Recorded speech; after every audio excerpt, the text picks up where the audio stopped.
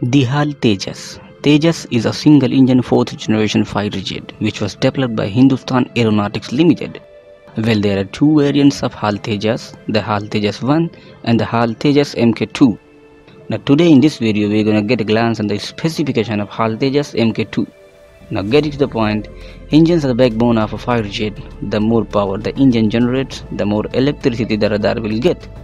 By getting proper electricity, the radar will be able to do its best in terms of tracking targets and hunting. And the Hal Tejas uses General Electric turbofan engine named F414, weighing up to 22,000 pounds, and its maximum afterburner thrust is 98 kN, dry thrust is 59 kN, and the maximum takeoff weight is 17.5 tons. The second and the most important find of fighter jet is the radar. As dogfights are less encountered in this modern warfare era, the reason is that jets can detect its enemies beyond human visual range.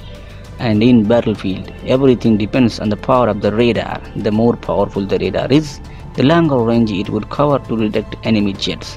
And the Israeli AES radar ELTA ELN 2052, having 1 kW of power, has the capability to track 64 targets within the range of 2000 kilometers. Now coming at the number 3, weapons.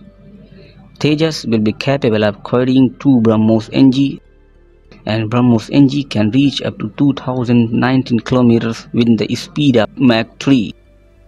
And Astra 1 and 2 range is estimated to be 8 to 15 kilometers and the speed is 4.5 Mach, and the other missile is R-27 Python.